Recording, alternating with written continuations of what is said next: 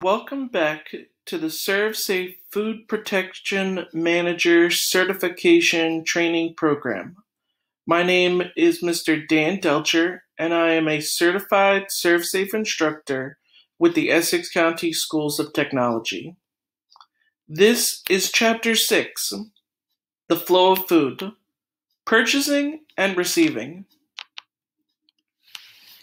The objectives of this lecture are to identify the following: characteristics of an approved supplier, guidelines for receiving and inspecting deliveries, requirements for key drop deliveries, procedure for handling food recalls, procedures for checking the temperatures of various food items, and temperature requirements when receiving food. Packaging requirements when receiving food. Documentation required when receiving food. Government inspection stamps required when receiving food.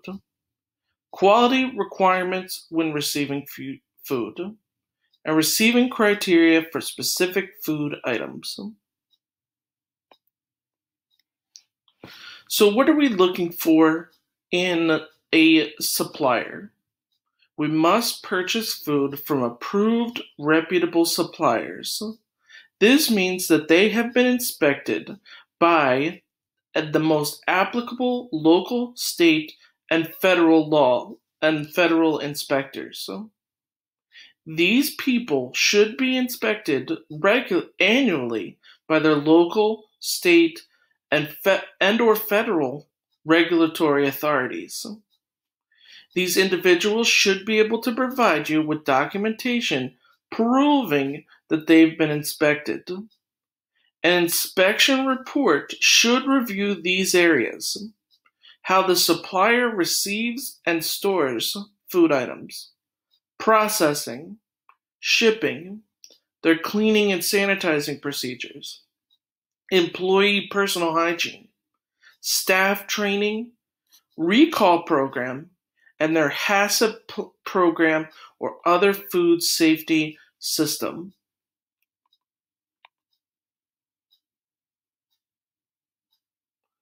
So, after you've chosen an approved, reputable supplier, and they have provided you with their food inspection report from the local regulatory authority, you can now begin to purchase and receive food items from them. So when your delivery driver comes to your restaurant or establishment, what kind of procedures or guidelines should you follow? Have the food delivered when staff can inspect it. It's always important that you have someone dedicated in your restaurant that is responsible for receiving. Make sure they're trained to follow food safety procedures, allow them to accept, reject, and sign for deliveries, and provide staff with the tools, such as clipboards and pens, and thermometers. Plan ahead for shipments. Know when your shipments are going to be coming to ensure that your staff is there. Inspect deliveries immediately. Don't let them sit in the kitchen for a while and then inspect them. Inspect them as the delivery driver drops them off. So what you should do in the process of inspection: inspect the delivery truck. Go outside, go to the delivery truck, check to see if it's clean, if it's cool, if it's supposed to be a refrigerated truck. Look at the truck. Inspect the food items. Count quantities and spot check weights. Check for damaged, repackaging, and mishandling. Take sample temperatures of all TCS foods. Inspect and store each delivery before accepting another one. Again, food items TCS food items should not be left out to get into the temperature danger zone. And it's important that you sample temperatures to ensure that when you're receiving the item, that it hasn't already gotten into the temperature danger zone while it was on the truck. It's also important that you do check for damage, repackaging, and mishandling. This is a common occurrence, and sometimes not noticed by the people that are putting it onto pallets or putting the order together for you at the supply house. And some other things you should be looking for are, hopefully you have an approved reputable supplier, so you should also be looking for other signs of damage, not just, packaging tears or broken boxes, but also be mindful of pest issues. Key drop deliveries. Sometimes there are situations where you might not be able to have a employee present when the supplier is able to drop off the delivery. A lot of times this has to do with bakeries or bread, bread supply places. So if you must have a key drop delivery system, your supplier is given after-hour access to the operation to make deliveries. The staff must inspect the deliveries upon arrival at the operation. This must be the first thing they do upon arriving. Deliveries must meet the following criteria. Come from an approved source. Place in the correct storage location to maintain the required temperature. Protected from contamination in storage. Not contaminated. And presented honestly.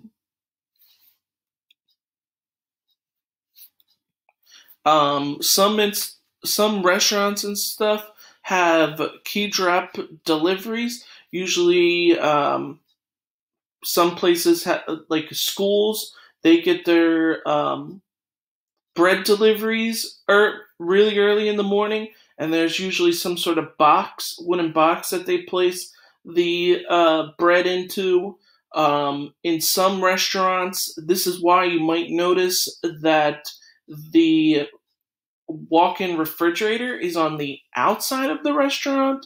That's because it is being made available to this key drop delivery services.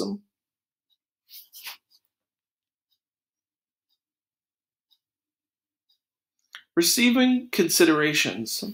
If you are going to reject items, you should separate rejected items from accepted items.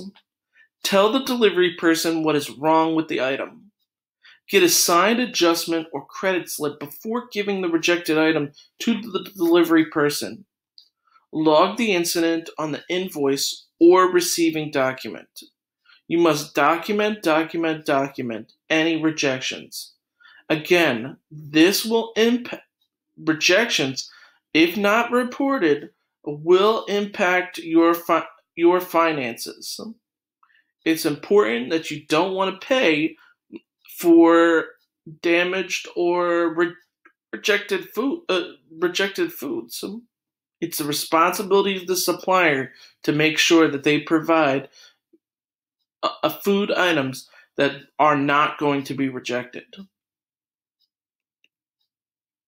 Recalls. As many of you have seen, there are many opportunities where food is recalled, usually due to some sort of contaminant getting into the food during the processing or preparation. So, what should you do if you get notice from your approved reputable supplier about a food recall? You should identify the recalled food items. Remove the item from inventory. Store the item separately. Label the item to prevent it from being placed back in inventory. Inform staff not to use the product. And refer to the vendor's notification or recall notice for what to do with the item. In some situations, the recall notice may indicate that it needs to be returned to your approved reputable supplier. A lot of the times, it's usually notified that you should throw the product out. But always make sure that you review the vendor's notification. Checking temperatures. Checking the temperature of meat, poultry, and fish, you should insert the thermometer stem or probe into the thickest part of the food, usually the center. Again, we recommend that you have designated temperature probes or temperature sensors or thermometers that will be used for specifically just for receiving.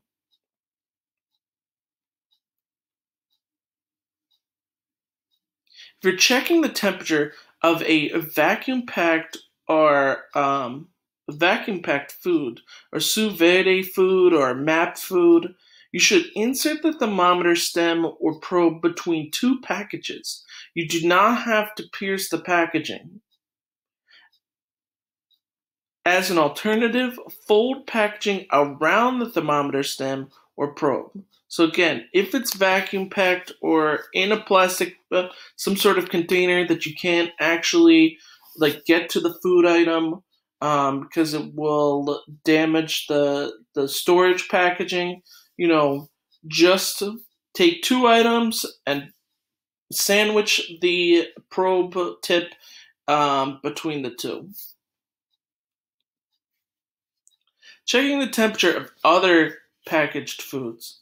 Open the package and insert the thermometer stem or probe into the food. So what are some temperature requirements for TCS foods? Well, all cold TCS foods should be received at 41 degrees Fahrenheit, 5 degrees Celsius or lower, unless otherwise specified. Live shellfish, oysters, mussels, clams, and scallops may be received at an air temperature of 45 degrees Fahrenheit, 7 degrees Celsius, and an internal temperature no greater than 50 degrees Fahrenheit. Once received, the shellfish must be cooled to 41 degrees Fahrenheit, 5 degrees Celsius, or lower in 4 hours. Shuck shellfish must be received at 45 degrees Fahrenheit or lower. Cool the shellfish to 41 degrees Fahrenheit, 5 degrees Celsius or lower in 4 hours. Shellfish some of you may be wondering, Mr. Delcher, why is shellfish 45 is technically into the temperature danger zone? Well, because live shellfish or shellfish are alive, this is why they can be received at a higher temperature of 45 degrees Fahrenheit. Or their internal temperature, inside of the shell, is 50 degrees Fahrenheit. Again, because these food items are alive. Milk can be received at 45 degrees Fahrenheit or lower, and cool the milk, but you must cool the milk to 41 degrees Fahrenheit, 5 degrees Celsius or lower in 4 hours. Shell eggs must be received at an air temperature of 45 degrees Fahrenheit, 7 degrees Celsius or lower. And hot TCS food must be received at 135 degrees Fahrenheit, 57 degrees Celsius or higher. Most of the time, a lot of times you're probably not going to be purchasing hot TCS food from your approved reputable supplier. And we'll be talking more about how to receive or how to transport hot TCS food when we get later on into service and catering. You might again be wondering, why does milk and shell eggs be received at a higher temperature that is in the temperature danger zone. Milk can be received at 45 degrees Fahrenheit because it's been pasteurized, and all of the harmful bacteria are already been killed off. In terms of shell eggs, the outer covering, that shell of the egg, protects the internal part, allowing for bacteria not to enter into the egg.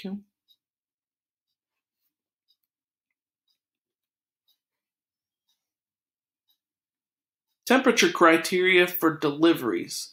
Frozen food should be received frozen solid. You should reject frozen food if there is evidence of thawing and refreezing. This could be noted by fluids or water stains in case bottoms or on packaging, and ice crystals or frozen liquids on the food or packaging. These are all signs of time and temperature abuse to frozen products. What else are we looking for when we're rejecting packaged items? We want to look for tears, holes, or punctures in packaging. Cans that include severe dents in the seam or body, missing labels, swollen or bulging ends, and holes, leaks, and rusts. In terms of sealed packaging, we want to look for bloating or leaking, and broken cartons or seals. Remember, you never want to use a can that is swollen or bulging, because this is a sign of botulism. We should also reject anything that has a dirty and discolored packaging, leaks, dampness, or water stains, like this bag of flour. Signs of pests or pest damage, signs of tampering, missing or incorrect labels, and expired use by or expiration dates. There are some additional requirements for other food items. There are some required documents needed for shellfish. Shellfish must be received with a shell stock identification tag. The tags indicate when and where the shellfish were harvested. You must store shellfish in their original container. Do not remove the shell stock tag until the last shellfish is used. Write the date of the last shellfish was used on the shell stock tag. Keep the shell stock tag on file for 90 days after the last shellfish was used. This is important to maintain these records because there are several, especially some of the big 6 pathogens, particularly hepatitis A, that are linked to shellfish, and these diseases can occur almost 90 days after, or the people might receive symptoms 90 days after the shellfish has been eaten. It's important that we maintain these records so that we can help our local regulatory authority in identifying any issues relating to outbreaks with shellfish. There's also required documents for fish that will be eaten raw or partially cooked. Documentation must show the fish was correctly frozen before being received. Keep documents for 90 days from the sale of the fish. And farm-raised fish must have documentation stating the fish was raised to FDA standards. Keep documents for 90 days from the sale of the fish.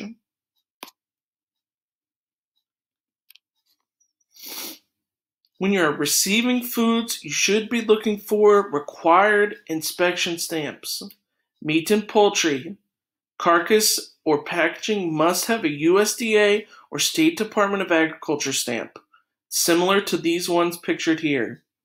Stamp indicates product and processing plant have met certain standards.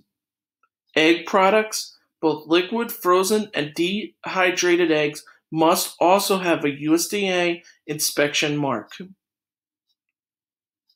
Grading stamps, on the other hand, are typically voluntary and paid for by processors and packers. These two stamps from the USDA or other state Department of Agriculture are vital for ensuring that your products are approved and reputable.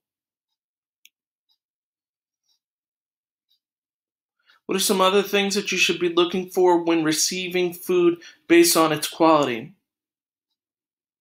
You want to look at its appearance. Reject food that is moldy or has an abnormal color. That does note an exception for foods that should have mold. Texture. Reject meat, fish, or poultry if it is slimy, sticky, or dry. It has soft flesh that leaves an imprint when touched, or even an odor. Reject food with an abnormal or unpleasant odor.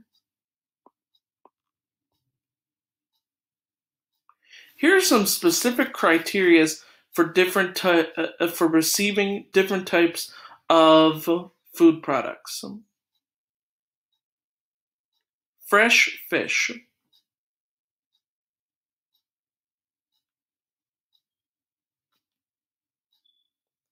Shellfish.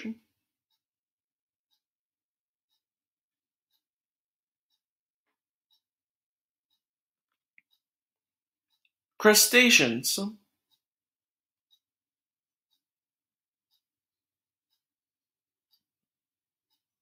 Meat. This includes beef, lamb, and pork.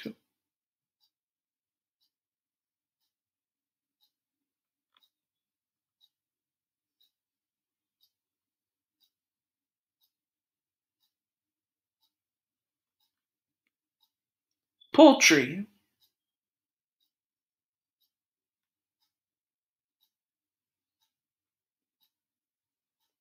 Eggs.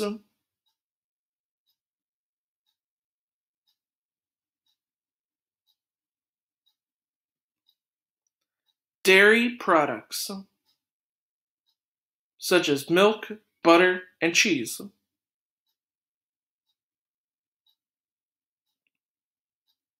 Fresh produce.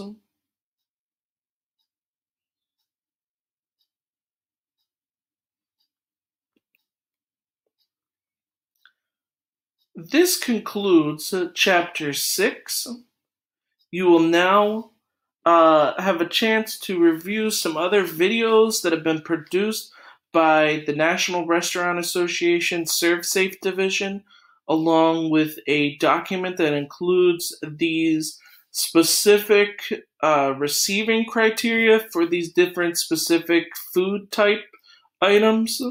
You will now also complete the Google Form chapter review and submit. Thank you.